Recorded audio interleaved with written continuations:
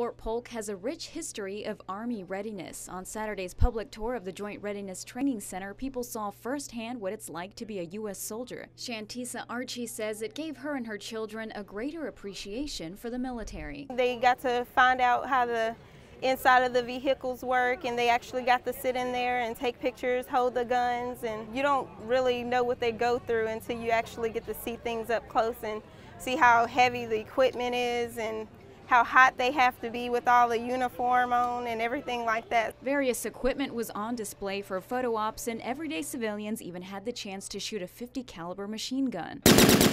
Also on display, Tigerland, a 1960s compound that mimicked a Vietnam village complete with huts, swamps, and booby traps. Soldiers like Texas native Lydia Magallanes trained there before deploying. It helped considerably because you knew what to look for. The tunnels, you just happened to stumble upon them because you couldn't see them. They had them so well.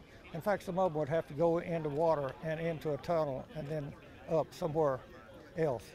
And so you really had to watch where you was at, what you was doing. McCabe hasn't seen Tigerland in 49 years. Although the training was realistic, he says nothing compared to boots on the ground in Vietnam. Just a completely different world you got dropped into. You have to survive. That's your major priority, is to survive and make sure your buddy on each side survives too. Ed Ferris, president of the National United States Armed Forces Museum, is in the business of making sure the rest of the country doesn't forget about its military history. Ferris has been involved in the museum since 1999. He says taking veterans down memory lane is what he loves about his job. Artifacts or equipment that they actually used when they were in military service, or seeing pictures of where they served that isn't there anymore. That actually brings back a lot of happy memories. This is not the conflict, it's the men and women that they served with, and they go back and basically reminisce. On Fort Polk, Lydia Magallanes for News Channel 5, your local station.